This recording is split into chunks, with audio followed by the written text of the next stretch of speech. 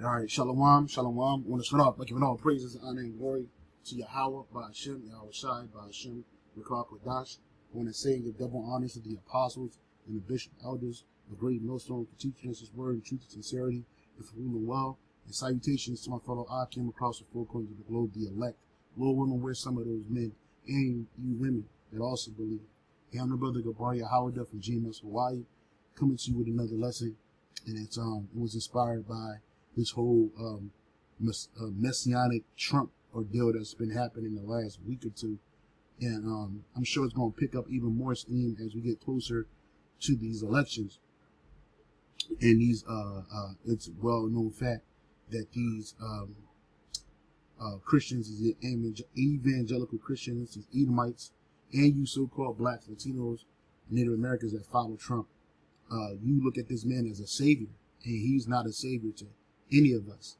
You know, me and the brothers did a lesson, I think it was when me and the brother Kahan did a lesson Wednesday, and we were kind of touching on this subject. And there's a precept that says, curseth he that trusteth in man, and maketh flesh his arm, meaning his power. And that's what you are doing. Because this man, all he is a well-orchestrated caricature. That's all he is. You know, I was watching a little bit of the RNC a couple of days ago. We had Amber Rose on here supporting this guy. You know, and these people do anything for a check and fame. You had Hulk Hogan. This dude ripped his shirt off at the what do you call this shit? At the at the RNC. You know, I'll play this, man. Look out. And I see all the real Americans. I think about how Donald Trump, his family was compromised. When I look out there and I see Donald Trump, I think about how his business was compromised. But what happened last week when they took a shot at my hero and they tried to kill the next president of the United States? Enough was enough. And I said, let Trumpomania run wild, brother. Let Trumpomania rule again. Let Trumpomania make America great again. Yeah, and that's because these people, they're idolizing this dude. You know, he made this dude into an idol. He's no God. All right? This dude is no God. He's not going to save America. This dude's a megalomaniac, a self-absorbed, true narcissistic man in his best form. You use this word narcissistic. You know, the nigga woman loves to throw this word around, but they don't even know what it means. Right? I might have spelled it wrong, so this is the word for narcissistic is having an excessive or erotic interest in oneself and one's physical appearance. And this dude is the epitome of this word. You know, vain, self-loving, self-admired, wrapped in oneself. And when you watch this, the RNC, that's what it was about. When certain speakers were kind of like veering away from talking about Trump, he would have this frown on his face. But then when they start doing shit like this nigga, Terry Hulk Hogan did at the RNC, and other people too, because it was nothing more than a pomp and circumstance. Supposedly this dude was shot in the air, you know, and they're running with this shit. And these people believe, which is true, the Lord was with this man. He didn't want this man to pass away from a bullet, because this is Nero. He's going to be the guy that ushers in the MOTB here in America via those CBDCs. That's a major prophecy. But he's no God. This man is no savior. All right? I was watching the RNC yesterday. His granddaughter was up in there. I think it was today. His granddaughter said that she's about 17 or 18, talking about some people aside of Grandpa Trump that they don't see. You know, he gives them candy and soda. I was like, what? Bitch, you like 18 years old. The fuck? Giving you candy and soda.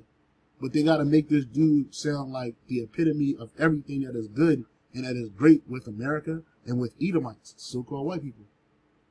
You know, just like 2 weeks ago, maybe like 3 weeks ago, they were talking about how this dude's a felon and how, you know, this guy's going to get in office, and then out of nowhere, they staged this event that made it look like this dude really got saved from the jaws of death. Okay? And it's all an orchestrated, carefully orchestrated event, from even him getting charged with criminal cases, being convicted, being found guilty, you know what I'm saying, and to him being almost assassinated. All this shit is a carefully scripted event, and we see it. That's why we've been bringing out was it 2 Corinthians 2 and 11? I think I always use 1 Corinthians. Let me say 1 Corinthians 2 and 11. All right, because you can't be 2 Corinthians 2 and 11. You can't be beguiled by this man. He's a deceiver. He's a liar, and everything he does is about deception. Is about lying. 2 Corinthians 2 and 11. Lest Satan should get an advantage of us, for we are not ignorant of his devices. And you can't be ignorant of this man's devices. And we see it. You know, we meaning those that are in the know, those that are woken up, those brothers that are in this truth, and even women that are in this truth, sisters that are in this truth. We see that this man ain't going to save nobody from nothing. In fact, this dude's going to usher in the destruction of this place. All right? These European nations, they're going to hate. They already hate America. But when this dude gets on that throne again, it's a wrap. It's a wrap. It's going to be a complete wrap. And it was all supposed to be a careful, a careful displayed demolition of this country, but it ain't going to be so careful. This place is going to go all by violence. Really don't matter who's in office, but with this guy, come on, he's out of there. And this is the same thing they did with, he's no different than the Jesus Christ. When you type in Jesus Christ, right? You type in Jesus Christ, you get the same image. You see that? With that sun disc behind his head. The sun disc behind his head. All right? This Edomite. This is an idol. This is not, this guy never existed. The Jesus that you're taught in the world, he never existed. Yahweh Shai existed. You know, this man, he exists. He exists. Right? So-called black man with white woolly hair. This is not him, but this is like a closer description of what's in the scriptures than what you see with that Jesus Christ shit. All right? And he didn't die for the whole world. He didn't die for no damn Edomites. He didn't die so that Trump, he didn't die and was resurrected so that Trump could be exalted in this world. You know? Like this so-called Slaki, this so-called white savior. And that's all he is. All right? You got this chick, Marjorie Greene. She's I think she's a senator, another Edomite, psychotic, racist Edomite. Marjorie Taylor Greene compares Trump to Jesus Christ, claims both convicted felons. Right? Representative Marjorie Taylor Greene, on Monday claimed she's a representative, claimed recent treatment of former President Donald Trump is comparable to that of Jesus Christ. So they look at this dude as a savior. This dude right here, this sick man.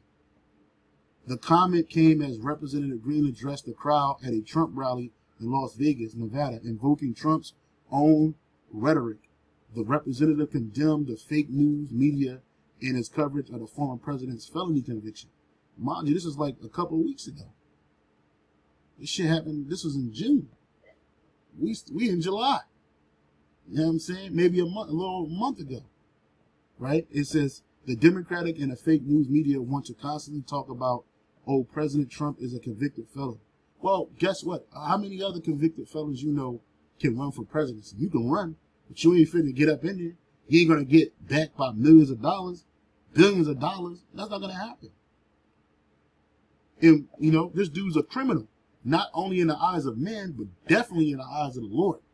These are all criminals right here. Right? But he went from being ostracized to being deified in little more than a month. You see how things changed? Right? So she compared this dude to Jesus Christ. She says that the Democrats and fake news media want to constantly talk about, oh, President Trump is a convicted felon. She said the conviction, she argued, should make no difference in the eyes of Christians across the country, as Jesus Christ faced what she described as similar treatment. No, he didn't. Yahweh Shai didn't. His treatment was way worse. Trump wasn't drugged in front of his people, spat on, beat, punched, kicked, right? Defamed, dehumanized, and he had to carry a cross on his shoulder. Trump wasn't crucified on a cross. They use his proverbial speech, but this nigga ain't never, and he could never, would never be able to withstand something like that. He says, well, you want to know something? Representative Green asks, pointing 2 fingers toward the sky. The man that I worship is also a convicted felon, and he was murdered on a Roman cross. I'll play what she said. The Democrats and the fake news media want to constantly talk about, oh, President Trump is a convicted felon. Well, you want to know something? The man that I worship is also a convicted felon.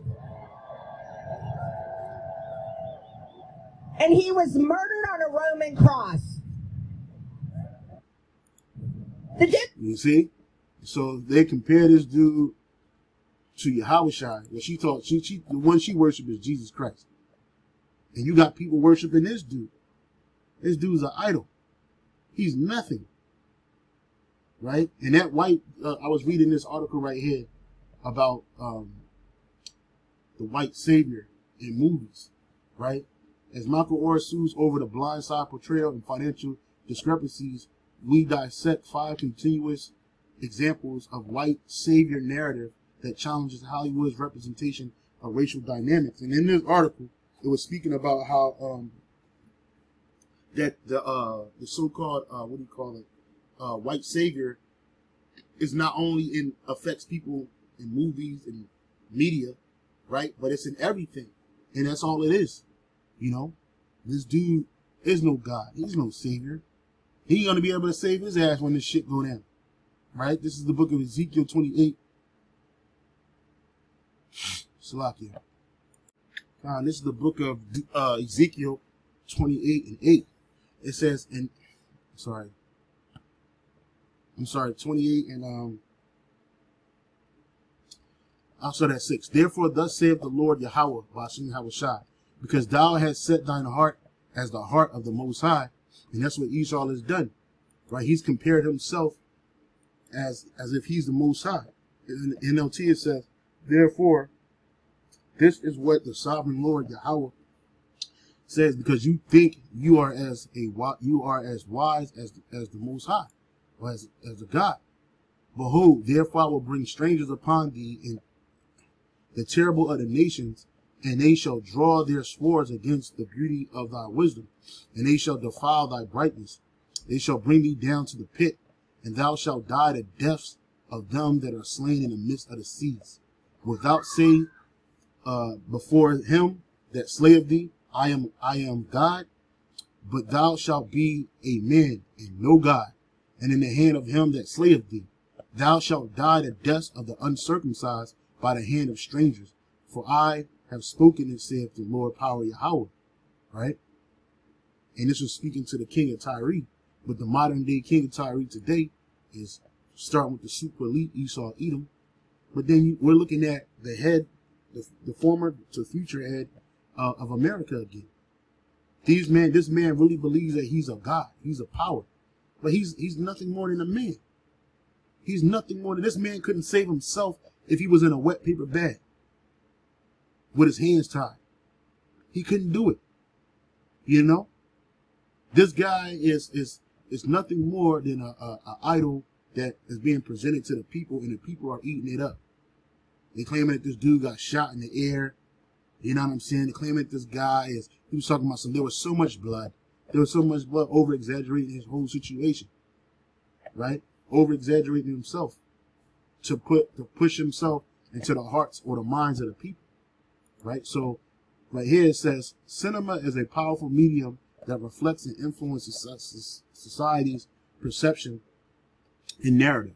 However, not all portrayals on the silver screen are laudable and some can be problematic.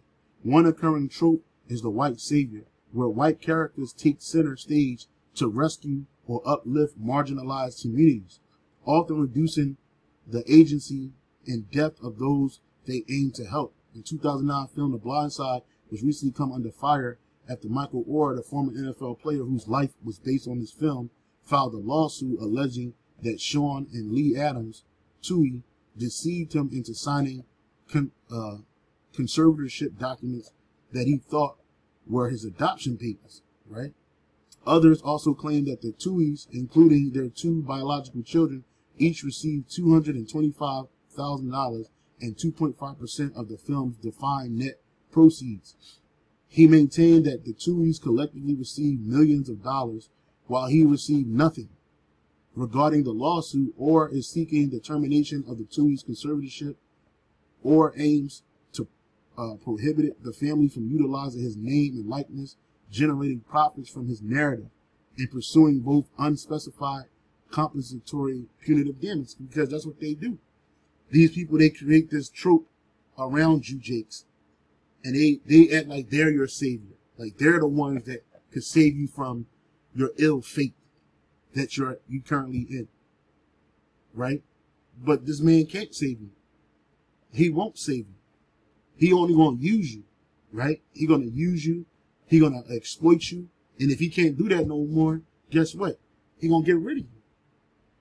It says, considering the new development we are delving into, it says, into 5 eye-rolling examples of white savior movies that have garnered criticism for portraying racial dynamics and social issues. You got The Blind Side. You got Dangerous Minds. Stars Michelle Pfeiffer as a white teacher assigned to teach a group of troubled inner-city students. While it attempts to address educational inequality and social challenges, it has been criticized for framing a white teacher as the only hope for the students' redemption. Nonetheless, the film was a box office smash. And of course, because white folks love to see themselves as God. They love to see themselves as the savior. That's why anything that has to do with anything that's great, Esau paints himself in that image. Right? And that's blasphemy. Right? This is the book of Job 9:24. Job 9:24. I'm sorry, Job 9. The earth is given into the hand of the wicked. He covereth the faces of the judges thereof. If not, where and who is it? And that's what Esau has done. He's covered the faces of the judges thereof. Right? He says he's God. He's the savior. He's the son of the Most High. He's the Israelites. He's Moses. He's Joshua. He's Caleb. He's everybody except Esau. He's Jacob. He's Abraham, Isaac, and Jacob. White people. Why? And it's all hypocrisy, because these people don't even believe in the Lord. They don't believe in His word. They don't fear Him. Right? It says, what, I think it's Psalms. Let me see. I might get this time. Psalms 10:1. Yep. Yep. Psalms 10:4. The wicked, through the pride of his countenance, will not seek after the Most High. The Most High is not at all in his thoughts. See, this is the wicked. Right? They don't think about anything the Lord has to say. It says the wicked are too proud to seek the Most High. They seem to think that the Most High is dead. And this is the reason why they do the things that they do. They make the comparisons that they do. Because they don't know their Heavenly Father. They don't know His Son. And you can worship this imaginary character named Jesus all you want, but it ain't going to help you, and it's not going to serve you when all hell breaks loose, when the Lord's wrath is placed upon this place. And these people, these politicians are good liars, extremely good liars. Not even good in the fact that they're good, that their lies are so great, is that they really know how to deceive the simple, right?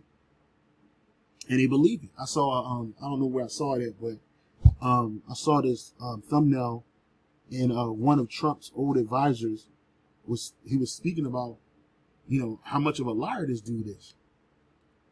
You know, this dude, he lies like it's no tomorrow, right? He lies like it's going out of style, you know? And you people, you Negroes, Latinos, Native Americans, you fall head first for this white savior, right? You love it. You got the movie The Help, set against a civil rights movement backdrop. The Help explores the relationship between black maids and their white employers in Jackson, Mississippi. While it received acclaim for its performances, especially Viola Davis, it was also criticized for centering the white characters as the catalyst for change, overshadowing the voices of the struggle of black women in the film. Octavia Spencer earned an Oscar for Best Supporting Actress as Minnie. Yeah, you see, and when you look at all these so-called Negroes, most of the time they get these awards. It's always playing a subservient role, even if it's a violent role. You Jakes don't give you Jakes, your Denzel Washingtons, Halle Berrys, Octavia Spencers, what's that, Monique's. They didn't give y'all no award for deep acting skills, right? They always give you a role for playing a stereotypical Negro. They even gave it to that Hamite that played in that movie 12 Years a Slave, playing the role of an oppressed individual, right? Yeah, and what made me think about this is I recently saw this movie right here called Freedom Writers, right? And it says in Freedom Writers how Hilary Swank was a teacher who inspired her racially diverse students, which included R&B singer Mario, through the power of writing. Despite its intention to address social issues, the film has been criticized for prioritizing the white teacher's journey over her students, right? And then in the movie, they bring a so-called Jew up in there. They take the kids to a Jewish museum to look at somebody else's oppression as if your oppression is not worse than theirs or what you're experiencing. You know? Again, the white man is always God. He's always the savior. But he's not. He's no God. He's no savior. Right? So this is 2 Thessalonians 2:1. Now we beseech you, brethren, by the coming of our Lord, Yahushua Mashiach, and by our gathering together unto him. It says, that ye be not soon shaken in mind or be troubled, neither by spirit, nor by word, nor by letter, as from us, as the day of the Lord is at hand. Right? So don't be scared or worried about the times, the uneasy times that we're in. It says, in the NLT, it says, don't be so easily shaken or alarmed by those who say that the day of the Lord has already begun. Yeah, because people who were saying it in the ancient world, they even say it now. Like it's already over. Don't worry about it. Nah, man, the Lord's coming back. Don't believe them, even if they claim to have had spiritual visions and revelations or a letter supposedly from us, right? It says, let no man deceive you, because you had Jake's lying, claiming that the Lord had already come and that, you know, like Jake missed the train, right? But certain things had to happen. Prophecy had to happen. Hey, this man right here, he had to be raised back up, right? And so that he could be thrown down, right? Things had to happen. So let me keep on reading. It says, that no man deceive you by any means, for that day shall not come except there come a falling away first, which we did. We fell away from our nationality, our history, our culture, our God. And we fell away from who we were. Because back then, all the Israelites pretty much knew who they were. I mean, you got Israelites scattered amongst the known Greek and Roman world and other nations. But for the most part, you know, we had an understanding that we were the Israelites. In every captivity, we knew we were the Israelites, without a doubt. It wasn't until we got into this one right here that it was totally taken away from us. So that had to happen first. And that man of sin be revealed, the son of perdition. Right. Who's the man of sin? Esau, Edom. So he can't be no God. Right. The wages of sin is death. This man, his kingdom is about to be destroyed. He's about to be destroyed. All of these low-level Edomites here in America and abroad, they're gonna be swept away. I'm talking about here in America first. They're gonna be swept away, right? They're gonna be out of here, right? They're not getting away, right? Except for the super elite who are gonna be put in those bunkers so that they can be the first fruits of captivity. All right. So let no man deceive you by any means, for that day shall not come except it come a falling away first, and that man of sin be revealed, the son of perdition, right? Because during Paul's time, he wasn't revealed yet. You know, he wasn't. You know, these people were still in power. You had the Herodian dynasty ruling over Jake. You had Roman Edomites, Greeks, and all of that. But now he's being revealed in this time that we're in. Who oppose it? And this is a sign that to know who this man is. This man would what? Be a person who opposes and exalted himself above all that is called the Heavenly Father. And that's Esau, Edom, that's a so-called white man. Or that is worship, so that he, as God, sitteth in the temple of God, showing himself that he is God. And that's Esau, Edom. Nobody else did that. He will exalt himself and defy everything that people call God and every object of worship. He will even sit in the temple of the Most High, claiming that he himself is God. Right? And that's what's happening now.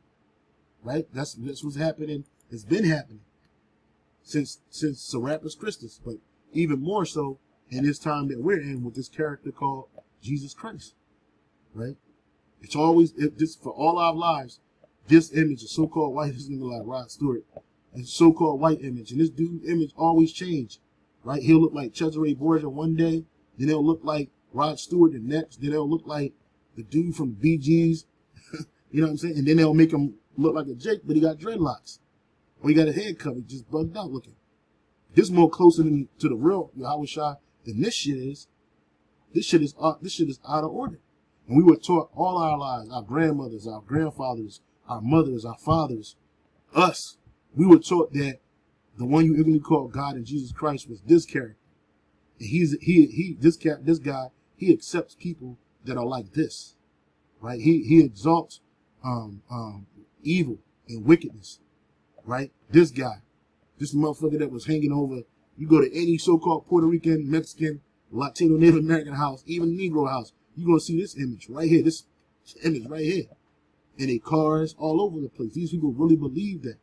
And so through white supremacy, right, they push this religion of Christianity, and that religion was set to do nothing but exploit and lie to you. And so this dude sits and he said he's God. If you type in God, right, images of God, which no man has seen the Most High with bodily eyes, right? Nah. Right? Yeah. They always make him out to be a so-called white man, right? He's always a so-called white man, right? These heathens, they got their idols too. But we're talking about the one the world ignorantly calls God and Jesus. Let's type that in. God and Jesus. Right? That's this man. Look at this shit. Look at this shit, right? All these images that depict the world, the one the world ignorantly calls God and Jesus Christ, are white people. So-called white people, bro. Here it is. These are the same people that brought you nothing but hell on this earth. It continue to until this day. And even through their policies, through their religion, through their politics, right? They bring nothing but destruction to people. But yet, this guy is the image. So this is what Paul was speaking about. We supposed to think that heaven looks like this. Some Edomites just hanging around you, right? You know, no fringes on their clothes, no borders of blue, right? No gray hair, just no white hair, right? Just Edomite pale skin, right? Look at this shit. So somebody, this came out of somebody's mind. This ain't reality. I'm confused about Jesus being God. My understanding is that the Mormons teach that blah, blah, blah, which that's part of Christianity. They say Jesus is God. Yahweh Shai is a power. He is a God, but he's not the Most High. Right? They're two distinct individuals. They look just alike because it's father and son. But they're not so-called white people. But this is the image that they push. These Mormon issue images, these Jehovah's Witness images. There's always a so-called white man. Now you got pictures of people making, the one who they ignorantly call Jesus and God, or God and Jesus, looking like so-called black people or Middle Eastern people, right? But those pictures are few and far in between when you're looking for, whether that be historical images or paintings, right? They're all these Renaissance images, you see? All these Renaissance images. And this is not true. All it is white supremacy. And this man is being revealed. Let's go back to 2 Thessalonians. It says, verse 4, who opposes all and exalts himself above all that is called the Most High, or that is worshipped, so that he, as the Most High, sitteth in the temple of the Most High, showing himself that he is the Most High, and we are the temple of the Most High, right? So this man, he sits in the minds of the people. Remember ye not that when I was yet with you, I told you these things. And now ye know withholding that he might be revealed in his time. And we're in that time. For the mystery of iniquity doth already work. Only he who now letteth will let until he be taken away. And because during that time, the mystery of iniquity was in power. It says, for this lawlessness is already at work secretly, and it will remain secret until the one who is holding it back steps away. Right? And that's Yahweh Shem Shah. And then shall that wicked be revealed, whom the Lord shall consume with the spirit of his mouth, and shall destroy with the brightness of his coming. Even him, these are more signs of who this man is. Even him whose coming is after the working of Satan. And that's what Esau, all his works is after the working of Satan. Starting from the super elite on down. It's all Satanism. Who's coming, who's working is after working of Satan with all power and signs and lying wonders. Let's read that in NLT. Okay. It says, this man will come to do the work of Satan with counterfeit power and signs and miracles. That MOTB, that's a counterfeit power.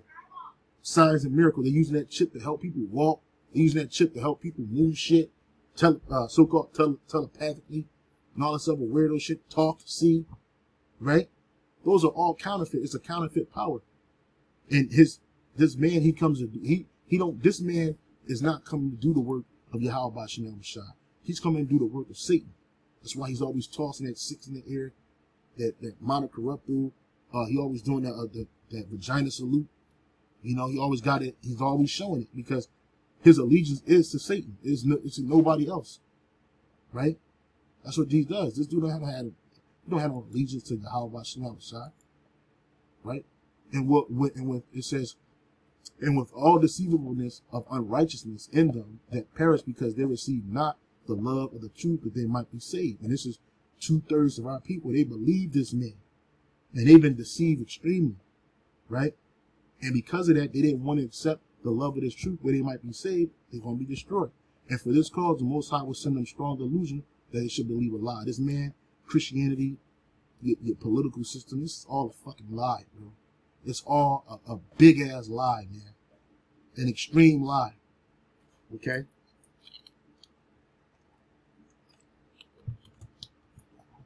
There's no truth in this shit. Okay?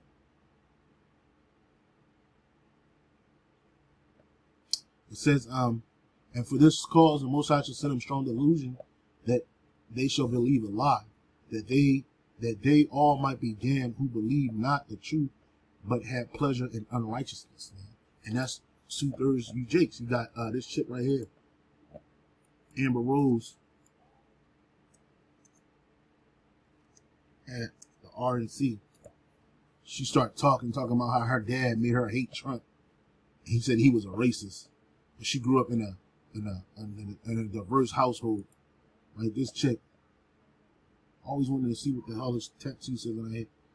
What is Amber tattoo? I don't know what it said on.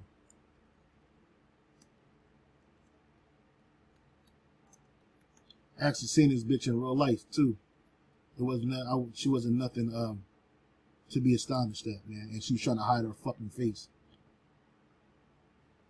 Right? So on her forehead it says bash hash. Amber Rose tattoo forehead family outing outing after defending Shock Inc. And that's all it is. It's some shit to draw attention to her. This chick is an attention slut, attention whore. You know, she's an individual who loves the attention of all types of people because it garners her fame. It keeps her in the public eye, right?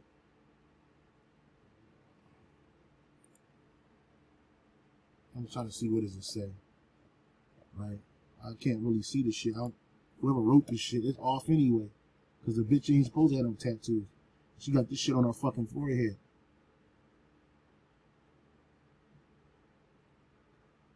Right? She got all kinds of tattoos on her fucking head. This bitch is a fucking maniac. She's a fucking maniac. And they had this bitch at the RNC, bro. They had this bitch at the RNC. right? And what was she talking about? She's praising Donald Trump. This bitch is famous for doing absolutely nothing. Absolutely nothing. But people believe her. People look at this person and they say, oh, that's Amarillo. I want to be just like her. But this bitch is nothing more than a witch, a warlock, a sellout, a witch. That's all she is, man. And she's there to, she's a part of the trickery, man. Okay? This is,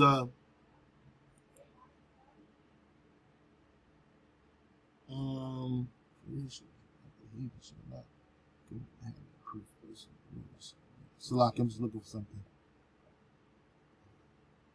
Yep. Because you got people that trust in men. Matter of fact, just bear with me. This is Jeremiah 17:5. Thus saith the Lord, Yahweh Bashem Yahushai. Cursed be the man that trusteth in man, and maketh flesh his arm, and whose heart departed from the Lord. For he shall be like the heath in the desert, and shall not see when good cometh, but shall inhabit it the parched places in the wilderness, and a salt land and not inhabit it.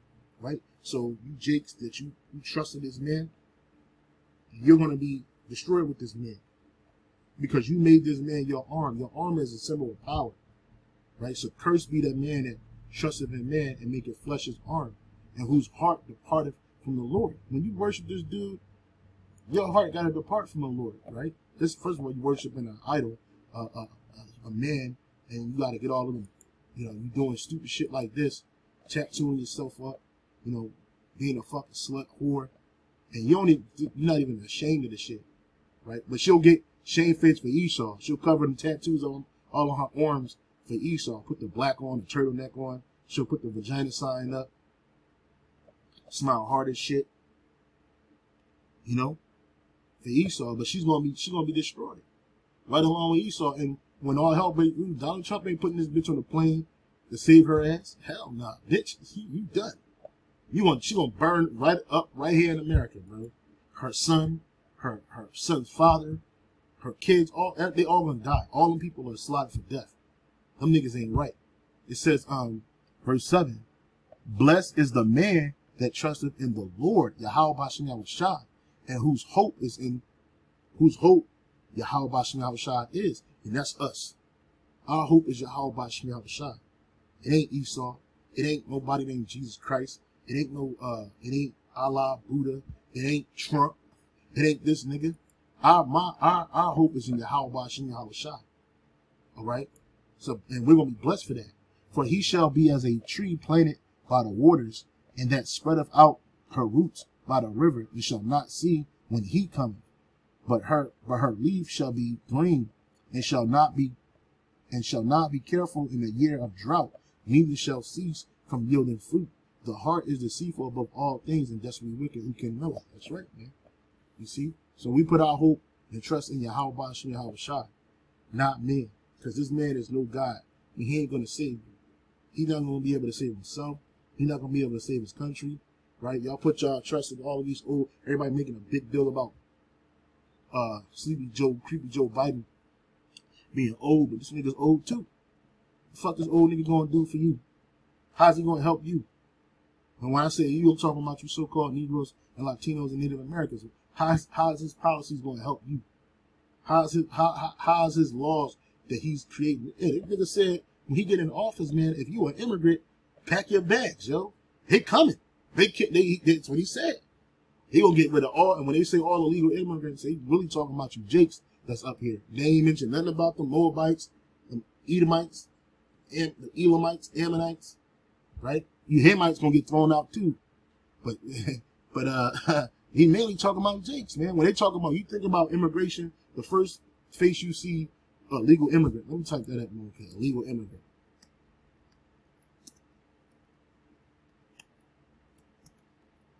An illegal immigrant, right? Dissecting the immigration chart, Trump says saved his life, right? It says, Trump displays life-saving illegal immigrants chart, says never examined it. Matter of fact, let me see what this says. Right? So, I just want to look at the image. Whose face you see? The first face you see for so-called illegal immigrants are Jake's from the Northern Kingdom. Look at this. You ain't see white people. You ain't see Hamites. You ain't see Chinese people. You seen Jake's, man. Spanish-speaking Israelites from Central and South America. Biden, please let us in. Remember, because Biden opened up them gates. And all hell started breaking loose. Look at this. All I typed in was illegal immigrants. I didn't type in legal immigrants. I typed in illegal immigrants. And the first thing you saw was Jake. Jake, Israelites, man. Israelites. Right? Israelites screaming and crying to get over here, man. And then stay over here. Right? This man, and he wants to take you out, man. It says, dissecting the immigration chart, Trump says, saved his life. It says, during the former President Donald Trump's acceptance speech, Republican National Convention, he displayed a graph he described as the chart that saved my life. Right? He talked about God that saved his life, but then he says the chart saved his life. It's the same chart that was displayed behind Trump when shots rang out during the attempted assassination. Trump claimed that the chart shows how his administration successfully controlled immigration at the southern border and how President Biden reversed some of the progress made during his presidency. Less than 4 years ago, I handed this administration the strongest border in American history. But you can see on a chart that saved my life, that was the chart that saved my life. As I said, look at it.